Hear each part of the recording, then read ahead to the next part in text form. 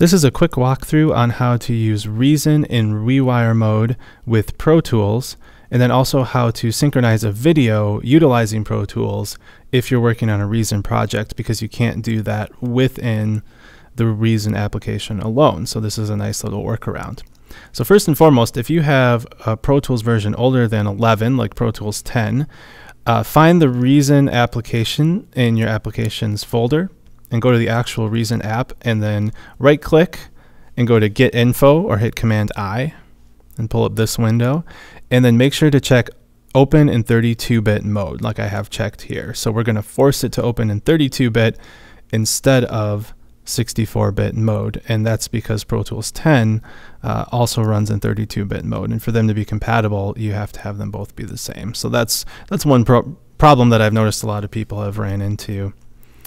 So once you get Pro Tools opened up, you can just start a blank project, and we're mainly just going to be using this Pro Tools project to allow synchronization with Reason. So I've actually set this up already, so I'm going to open this Rewire file, and what it's actually going to do is automatically go ahead and open Reason right away when I open the program. And the reason that this happens is because first I found a video file and I dragged it into my tracks and put the video file right here on its own video track.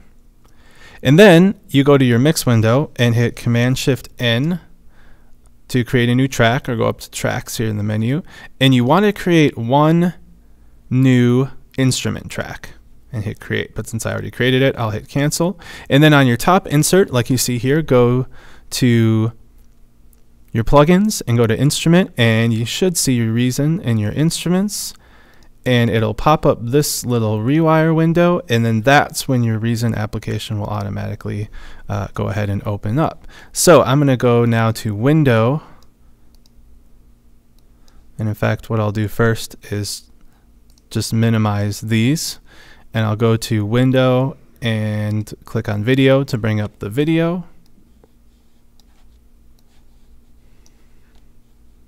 And you might have to do a little rearranging to be able to see everything, but if all goes according to plan, I start Reason playing, and then if I Command Tab to my Pro Tools app, there we go, the video is playing along with Reason. So it's not the perfect solution, but it's at least a way that you can synchronize if you're working with clips that you want to see exactly where the instruments or beats fall with the video. So there you go.